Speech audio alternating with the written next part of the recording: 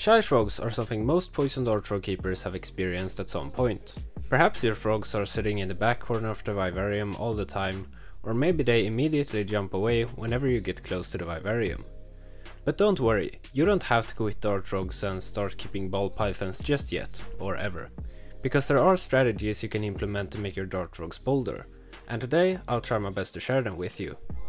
There's not really any scientific research behind any of the tips and tricks I'm about to share, but in my experience, they definitely make a big difference, and I can almost guarantee you that it will have a positive effect if you follow these steps.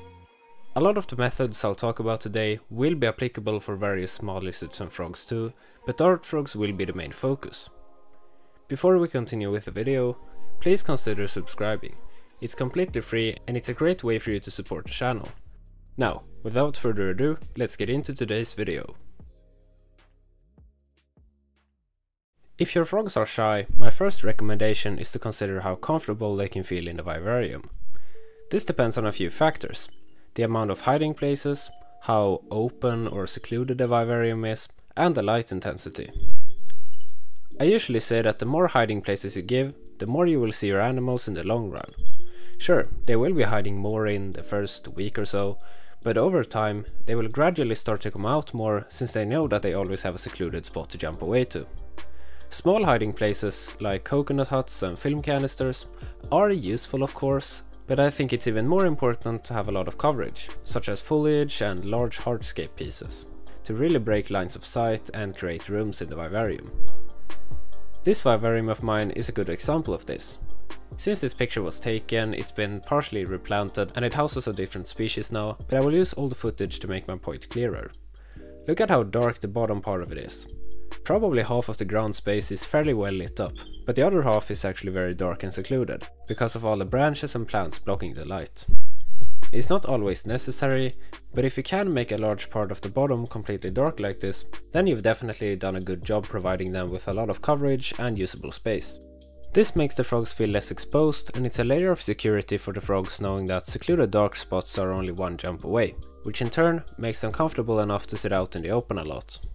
At the time these photos were taken, this vivarium housed my Phyllobates vittatus breeding group, a notoriously shy species, but when they got older, I saw them all the time, and I think this was one of the two main reasons for that.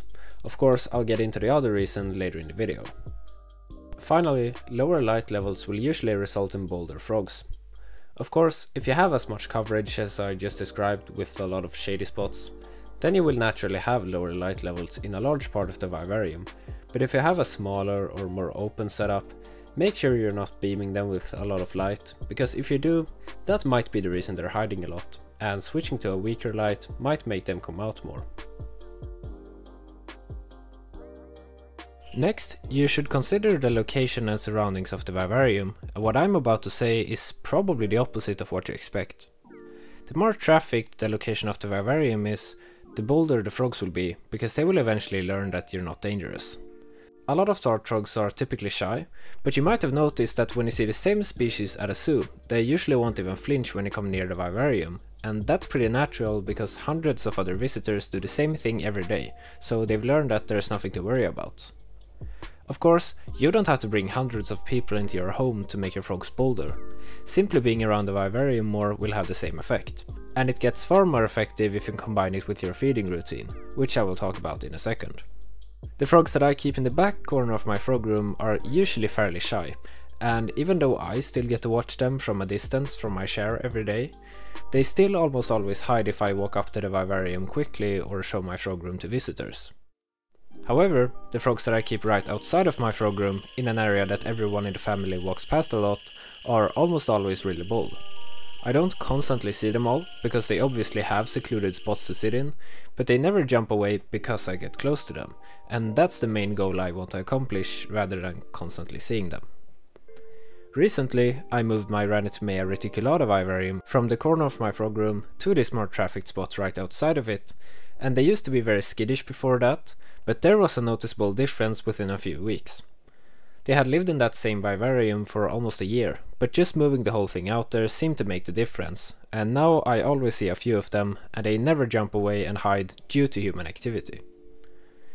You might be able to argue that it's somewhat unethical to purposefully keep your frogs in a traffic location, since there will be more stress factors around them, but in my opinion, it's definitely worth it in the long run, both for you and your frogs, since they will quickly learn that you're not a threat, instead of being frightened whenever you go near them.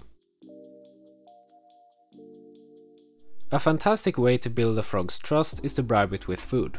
So here's my recipe for success. Keep the frogs just a little bit on the hungry side occasionally. Of course you shouldn't starve them or anything, but you don't have to feed them daily, and there's no need to feed them an excess amount of flies every single time. Then, when you do feed them, make sure you stay around the vivarium for just a little while watching them. Maybe place a chair next to the vivarium and sit there and watch them for a good 10-15 minutes. In my experience, doing this regularly for a little while works really well with any of the shy species that still have a large appetite. They will quickly stop caring that you're there, and eventually they will learn that there's nothing to worry about. Perhaps they will even start associating you with food. It didn't take many weeks of doing this to my Phyllobaetis vittatus to make an extreme difference. They went from being very skittish to always coming straight out to the front every time I opened the vivarium, before I had even poured any flies in. I want to mention that you shouldn't try to keep your froglets or juveniles hungry like this, since they need plenty of food so they can develop properly, but watching them for a while at feeding time still works quite well. The number of frogs in a vivarium can certainly have an effect on how bold they are. Many dart frogs, such as Epiphyrobaetis and Phyllobaetis, are more active and outgoing when they're kept in groups than when they're kept in pairs or by themselves. Of course, there's nothing wrong with keeping a pair or a single frog by itself, but groups are sometimes bolder and more active in my experience. You will also get the benefit that even if they hide sometimes, you will usually still be able to spot a couple of them. As a disclaimer, there are also many species that don't do well in groups at all, such as Dendrobaetis tinctorius, so do your research. Speaking of group dynamics, something else that can make frogs bolder is breeding behavior. Some dart frogs are often shy as froglets, but they become bolder once they get older and start breeding. So sometimes time is all they need. By far the easiest solution if you really don't want to bother with the risk of getting shy frogs is to stick to the bolder species. There's almost a guarantee that you will get really brave and outgoing frogs if you choose some kind of Dendrobaetis tinctorius or Phyllobaetis terribilis, and you will most likely see them out and about almost all the time regardless if you follow these tips or not. However, you would be missing out on many interesting species.